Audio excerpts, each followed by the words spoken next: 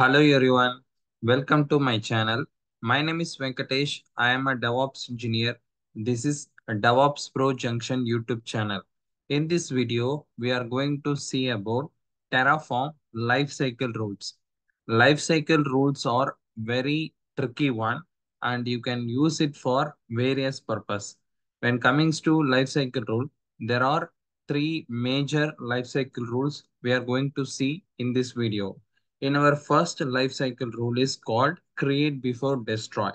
In this script, I have one Terraform block, one provider block, and one resource block. Always life cycle rules or comes under the resource block. You should not bring life cycle block as a separate one. You always bring under any one of the resource wherever you need as per your requirement. Here I am going to create the VPC in this resource block. I have mentioned create before destroy is equal to true, which means whenever the resources I am going to create first of all one AWS VPC. Once I create, I will do some modification. The modification, how it will happen, whenever the modifications or something happen with this VPC, whenever do apply again, it will create the modified one first, then only it will destroy the existing one. So that is going to be shown as a demo here. So according to our concept, here I am going to give apply for this one. Let's do apply this VPC to create first of all. So here I am creating this VPC. You can use it for different purposes like instances or Lambda functions wherever you need. Here you can see first it is created the VPC and you can see the ID of this VPC. Once this is done, I'm going to change this from CADR block from 10 dot to 20 block. Once I do changes, then again I will do apply. You can see the thing. It's going to create the 20.0.0 CADR block first of all.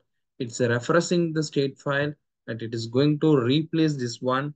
One is going to add, one is going to destroy.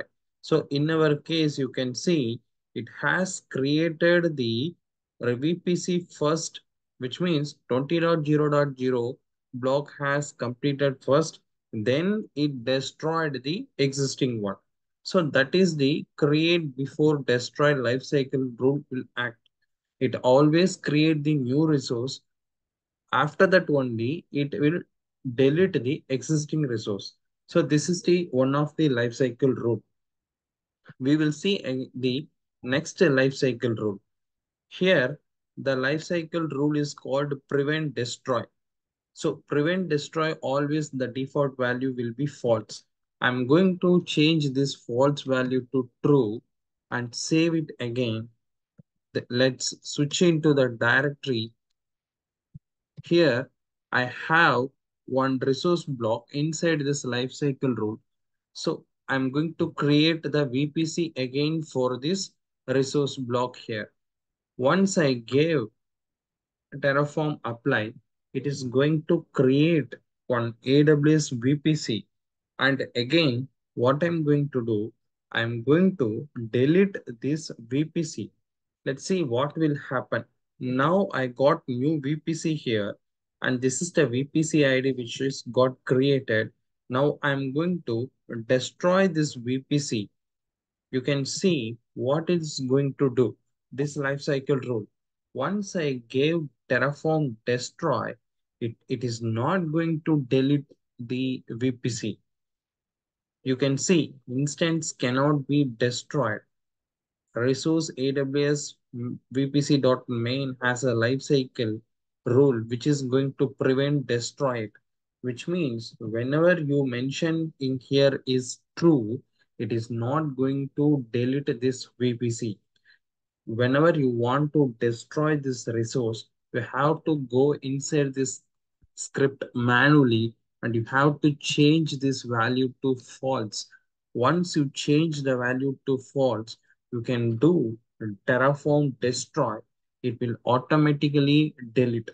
So like this, without your intervention, manual intervention, or without your conscious, it won't delete simply when you give Terraform destroy command.